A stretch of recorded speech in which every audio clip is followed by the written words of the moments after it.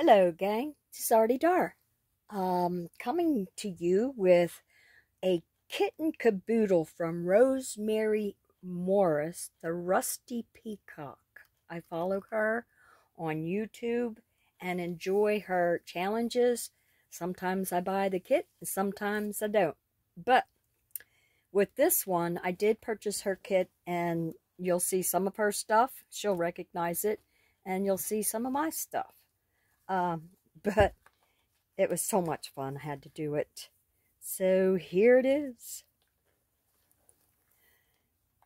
These are vintage little leather boots. This is a tiny toy from the 50s Cracker Jacks. Remember when we'd get the Cracker Jacks and get a toy in there?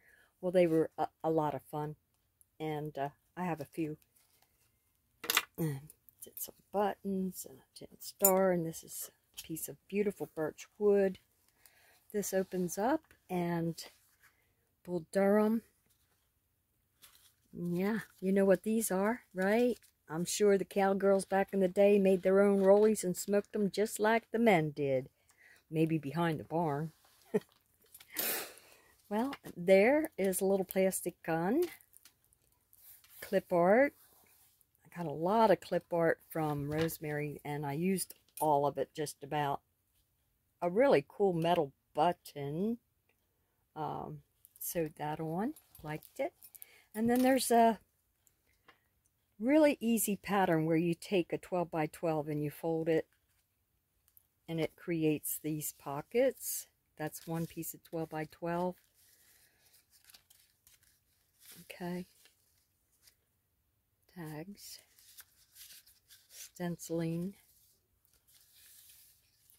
tags,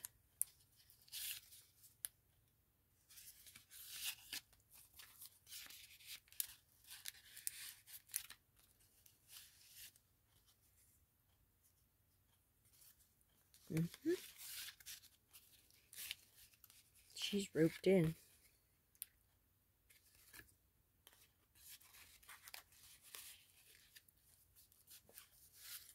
This tag, special delivery.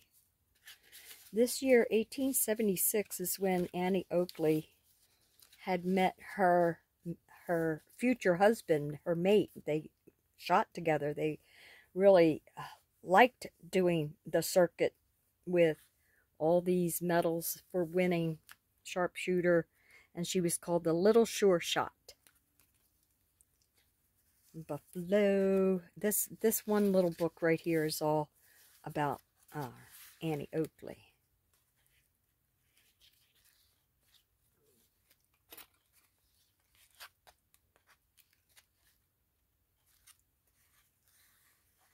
Laugh often, love much, and live well. There's another Cracker Jacks toy. Very old, vintage. Some replica Sears catalogs. And then the signatures in here are basically unfinished for journaling. I did start writing some stuff out that I wanted to write in the book. And this was from an antique cabinet card. I traced around it and cut it out. But to me, it kind of does look like the saloon doors. And I might do something different with that instead of a cabinet card. I love this piece of fabric, and I just don't know what to do with it yet, so it's just hanging in here. I love it. And then this next book section is all about the rodeos. They have one in South Jersey in Salem County where they have the Brahma bulls and the horse riding and stuff, and I've been to them. They're a lot of fun. Not quite complete. I like to stick stuff down with just a touch of glue in the back, and then that affords me the ability to layer behind it and in front of it. That's usually how I go with layers anyway. Just a touch of glue and then add more. Another 12 by 12 piece of paper that's been folded into pockets.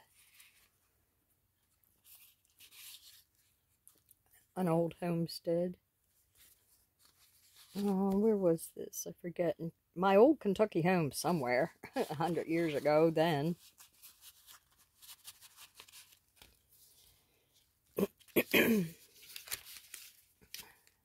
Tag. The images are great. I like this one too, with her just sitting on the ground next to her saddle. Maybe she's smoking a cigarette or getting ready to. I don't know. Maybe she's writing. It's a piece of paper, and you used to wet the end of your pencil back in the day. Why? I don't know. To make it write better?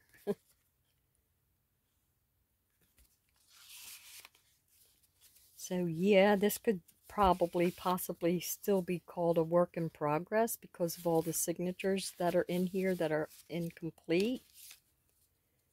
Gambler.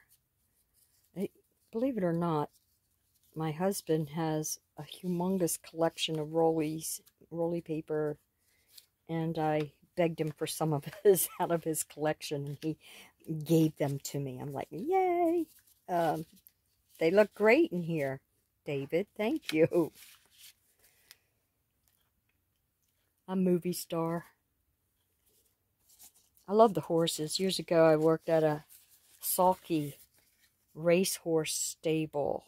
We took care of them. I was a licensed groom. Sometimes I would drive the trailer with the horses in the back to Freehold, Dover Downs, all the different racetracks. I love those horses. Crazy John, Little John. Crazy John ran out of the stall and would charge. Any opening he had to go through, he would charge and rear up and charge really fast and go through. And he ran over my boss and broke her arm. And that's why I had to drive the truck. But Little John, the other crazy horse, he was fun too.